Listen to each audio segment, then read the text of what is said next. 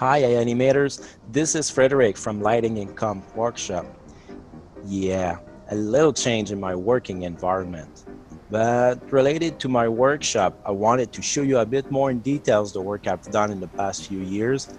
And let's begin with Kung Fu Panda, the TV series. For the 2.5 seasons of the show, I was the lighting and comp soup.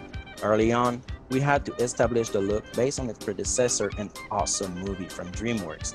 Before I got to review and note every single lit shot for each of the 26 episodes, with a rough 9 hours of footage per season, using Maya and Mentor I lit and built light rigs and presets for the main sets.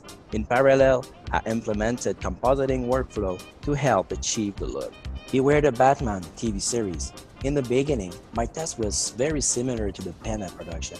It has been a little more challenging moving forward, as it was my first time holding a VFX supervising position.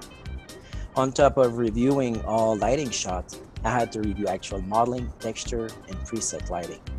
Part of my assignment was to provide key light or concept art to help lighters understand the look and the mood that the director was expecting for each episode.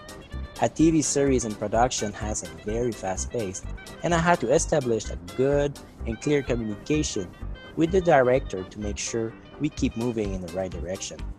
The production was personally very fulfilling, and working close to the director was a priceless experience. Hello, pigs! Hey, back as a lighter at Sony Imageworks on the Angry Birds movie. There I was working on a software I had missed quite a lot in production, Katana, now owned by the Foundry, along with Arnold Renderer.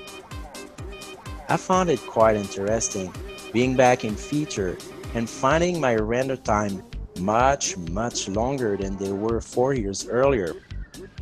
But the result of Hair and Feather was amazing, and let's be honest, we had the processors to handle it.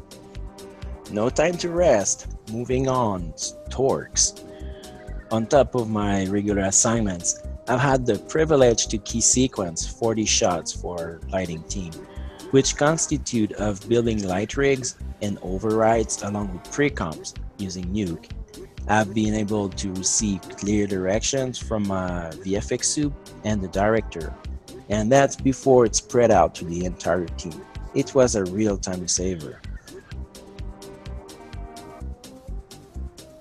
Hope it gave you a better understanding of my background. From beginner to intermediate, you should find this workshop quite interesting and focused on actual production. It's cold.